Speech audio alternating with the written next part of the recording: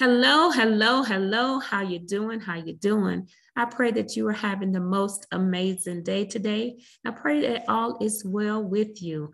Thank you so much for watching the replay. And if you are new here, welcome. My name is Monica Knox.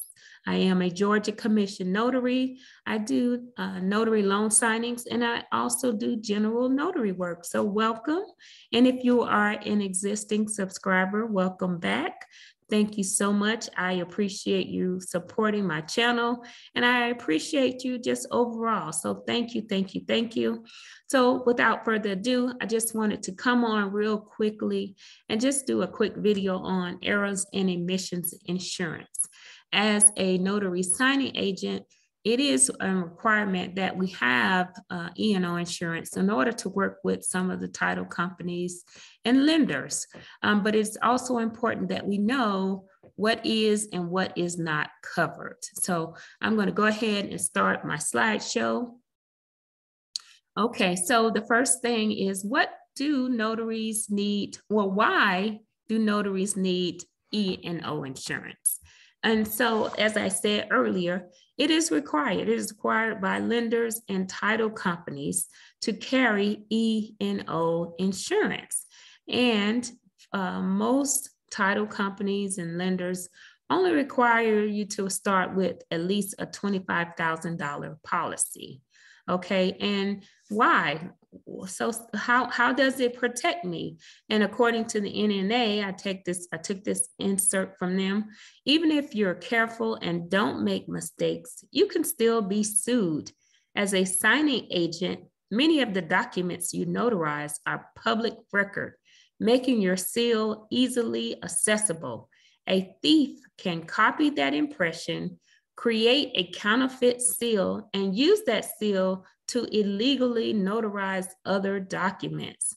Your risk is real. Why take a chance? So that is so scary to know that our seal can be used for illegal purposes. Like, that is so scary to know that. But, you know, it is a safety net for us to have. But then again, as I said, we should be aware of what is and what isn't covered. And I also want to note that even you can even be held liable for unintentional mistakes years later. Years later, something comes up. As long as you had an active policy at that time, you would be covered if you are ever called into court. Okay. So the next slide is, why do I need a surety bond and E&O insurance? Well, some states require notaries to have bond and E&O insurance. It is important to understand that your bond is not insurance protection for you as a notary. Your notary bond protects the public from financial harm that results from any negligent mistake or intentional misconduct you commit while performing a notarization. If you make an unintentional mistake or omission, or if someone files a false claim against you, it could cost you thousands of dollars to defend yourself in a lawsuit simply to prove you acted responsibly. And if a claim is made against your bond, you're required by law to pay it back.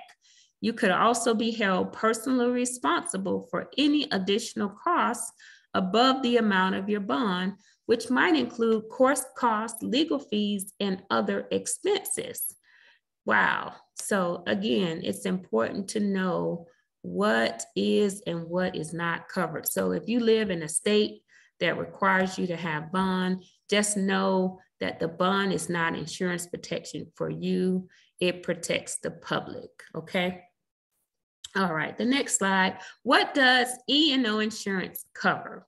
According to the National Notary Association, E&O insurance will absorb the cost of claims and lawsuits resulting from the notary's unintentional errors up to the policy limit.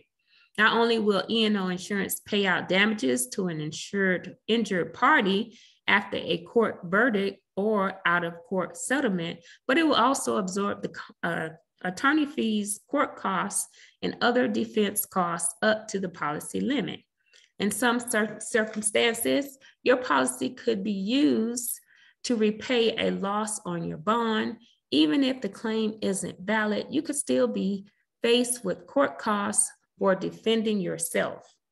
Without E&O insurance, these costs could come out of your pocket. So I just want to read this. It says 3 important things to remember. The first one is notary E&O insurance only covers acts as a notary. It does not cover non-notary tasks performed by signing agents, such as mailing closing checks or delivering completed loan packages. So that's important to know that there are some exclusions to E&O insurance, okay? Now, here are a couple of examples of what E&O insurance does not cover. So again, it does not cover non-notary tasks performed by signing agents, such as mailing closing checks or delivering completed loan packages. Notary E&O policy claims that were denied due to lack of coverage because the notary was performing tasks as a signing agent, not in their official capacity as a notary. So in one case, an Illinois NSA put the wrong loan payoff amount on a closing settlement document he prepared. It was his responsibility to make sure the payoff amount was correct. The mistake caused the seller to lose more than $6,000. This mistake was a result of his duties as a signing agent, not as a notary. So it was not covered under his E&O policy.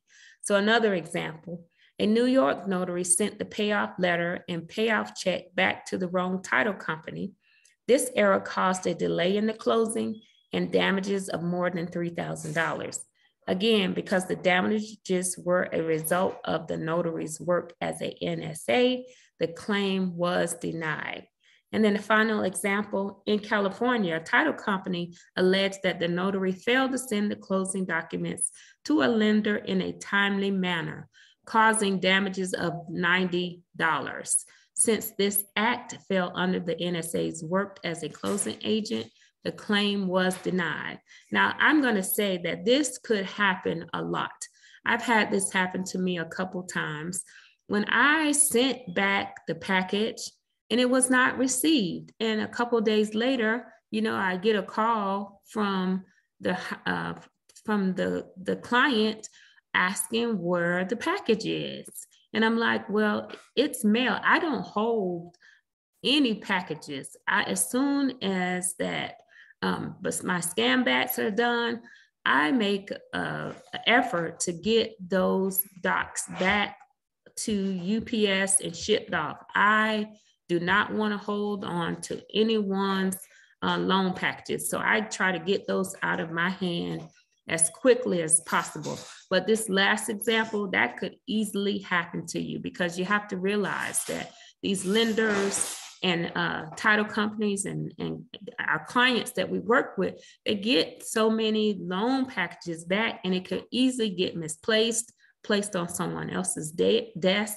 And, we could be held liable for some reason.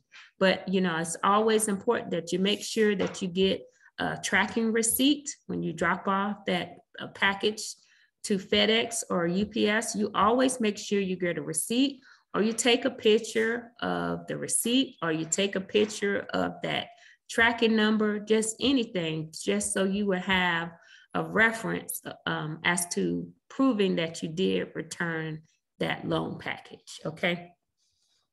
All right, so just a recap, an E&O recap. The NNA Notary E&O insurance will pay the claim and legal expenses up to your policy limit. You don't ever have to pay a deductible, and you do not have to pay it back. If you are sued, E&O insurance will pay legal expenses up to the policy limit. If you are found liable after years after, you will be covered as long as the policy was active during that time frame. And also, if you are commissioned in more than one state, you only need one policy, okay? Okay, so here is an example. I just put two examples. On the left is the National Notary Association, and on the right is the American Association of Notaries. So you do not have to go through the National Notary Association to obtain your E&O insurance. But, I just wanted to give you an idea. You always want to do your due diligence and find out the best coverage for you. So for example, with the NNA, a 4-year term for $25,000 is $109. And with the American Association of Notaries, the same policy is $87.75. So that's just, a comparison here. So, do your due diligence and find the best coverage for you. And like I said earlier, you only need $25,000 to start with. However, as you get more experience and as you get more comfortable doing loan signings, I highly recommend you increase your coverage, because a lot of lenders and title companies, they sometimes require that you at least have $100,000 sometimes just to work with them. So if you increase your coverage, and you invest in that, that will open up the door for you to be able to work with more clients. So just food for thought for that. So next slide. So if you're considering adding additional coverage just to fill in the gap, these are two companies here, and you can give them a call, get a quote just to find out how much it will cost just to fill in that gap, so that you will have some peace of mind knowing, even the non-notary things that you do are covered. Okay, so that's all I have for today. Thank you so much for watching. Thank you, thank you, thank you again. And to take a moment, if you're not already subscribed to my channel, go ahead, take a moment and hit that subscribe button. Give me a like and let me know how you're doing. Let me know where you are in your notary journey. Have you started? Are you contemplating, thinking about it? Wherever you are you seasoned notary? Whatever you are, I enjoy reading your comments. And I like hearing back from you. So again, thank you so much for watching. Peace and blessings to you. Until next time, God bless you.